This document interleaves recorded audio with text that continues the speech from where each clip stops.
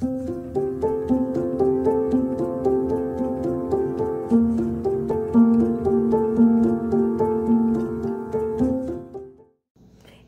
hello. It is our Wednesday, our Bible study time. I'm so excited to have you with us. Parents, thank you so much for allowing the children to be connected. My prayer is always what? That God blesses you real good. Hello, everybody out there in the technology world. I say thank you and God bless you. So we're going to go ahead and we're going to dive in it. We know on Sunday we had a wonderful lesson, and we want to make sure that we open ourselves up for God to continue to give us the greatness of understanding and knowledge of his word, because that's power, okay? That is power. God's word itself is power. So we're going to go ahead. Let's prepare ourselves. Let's get ourselves situated, and we got our Bible. Yes, we got our Bible. We got our bodies ready, position, our brain ready to receive the word of God. There's nothing that would distract us or call us to look this way or that way or catch our attention. No, because we want to give God our best, okay? Say it with me. I want to give God my best. Yes. All right. And that's what he wants, is our best. So let's give this next 10, 11, maybe 12 minutes, maybe less than that, God our best. Okay. So let us go to God in prayer. Let us bow our heads and close our eyes. Father God, thank you so much for this Wednesday. Thank you, Lord, for last night laying down and this morning early rising. Thank you, Father God, that we had strength in our bodies and we could see and hear, and we was able to wake up and all is well, oh Father God. Lord, no matter what is going on in our life, we will have hope and looking at that situation, knowing that greatness can come out of it. Lord, grant us the hope we need to believe those things that you have called us to believe, so that we can have this abundant life and do what you're calling us to do, just as you have done with Jesus. Lord, we love you, and we ask that you just have your way. Move, Holy Spirit, in the name of Jesus, I pray, and help me to speak your word to your people. Amen and amen. All righty. So Palm Sunday. So we said on Sunday, what is Palm Sunday? Okay. You want to tell somebody, maybe if somebody's with you that's viewing, tell them what is Palm Sunday. Or if not, just say to yourself. Okay. Yes. All right. So Palm Sunday is the Sunday before Easter. It is the triumph entry. Jesus rode a donkey into Jerusalem, okay? And so we talked about that on Sunday, okay? We talked about that Lazarus, he raised from the dead with his power, and so many people believed in Jesus because of that miracle that he done upon Lazarus. But keep in mind, everybody don't love Jesus, okay? And when Jesus did these great things, we had the Pharisees, okay? And these religious leaders did not like Jesus, and they had plotted to kill him. And so we stated that, you know, he knew that he had to go, that was God's plan for him to go back to Jerusalem, okay? And they were plotting to kill him. And we're really going to focus on that point, but I'm going to go ahead and tell the rest of the story for those that was not with us on Sunday, okay? So Jesus knew that he was called to spread, share, and to grant the good news to all people. And he worked miracles and healing and so forth. And that was his thing to accomplish. And that was what God sent him on earth to do. So in spite of the threats and all these things that may have come in play, his focus was to do the Father's will. Okay, and so he went, and the disciples, they got him donkeys. He ordered them, gave them special instructions, and they followed, and they got the donkey, brought a donkey and a coat to Jesus.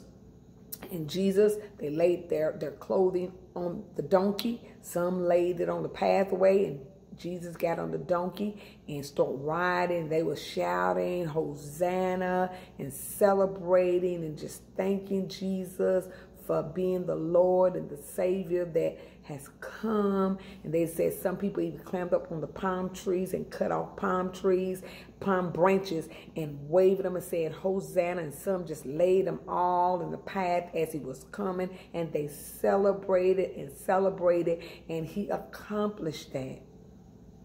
And the Bible tells us that the Pharisees looked for many other ways to arrest Jesus, okay? And see, when God calls you to do something, he not only equips you, but he protects you, okay? And so we got to make sure that we're always in God's will. And how do we stay in God's will? You stay in the word of God. You stay in that prayer. You stay in prayer and communication with God. You stay obedient to his word. And that altogether, the Spirit of God is in you, and that word, because the word is power, okay? The word of God is powerful. And that's why, my pastor would say when there's a individual that has joined the church and they be presented in the front, and it's called a right hand fellowship, and we always give them a Bible. And I remember he don't do it much. I haven't heard him even before the pandemic, but the old school, and I don't know if people out there listening to him, but the old school, he would hand him the Bible, he would hand it to him, and he would say, either this Bible, either the word of God, your sins will keep you from this Bible, or the Bible will keep you from your sins. Amen? Because the word of God is powerful. So I'll pray and hope Pastor starts back saying that again, but that's something as a young child I really, really held on to. So, but one point that I want to let you guys know, and I really want to focus on it just for the next 2 or 3 minutes, is that when you are called to do something that God is telling you to do, and you know in your heart God is calling you to do it, you scared, you're afraid, it don't make no sense. You need to prayerfully do what the Spirit of God has led you to move into what God has called you to do, okay? Something simple is loving your enemy. If God tells you to love your enemy, and this person you just really has a bad vibe about them, okay? You still need to love that person, okay? Maybe you didn't make peace with somebody. You need to do it prayerfully. But when you develop that relationship and you have that prayer, it becomes somewhat easy. And it sometimes thanks to each other, but it makes things much better as we go, okay? So that's why it's so important. I continue to encourage you, read your word, read the Bible each and every day. And when you develop that pattern, when you miss, you ain't gonna feel good. You're gonna say, hold on, I stop, everything stop the brakes real quick. I need the word of God, yes, because I've done it before. So we learn from this lesson that there's hope, and that's hope with moving forward and doing the things that we know that God has told us to do, okay? And we see here in the lesson that God covered and protected him, okay? God covered and protected Jesus, and they continue to what?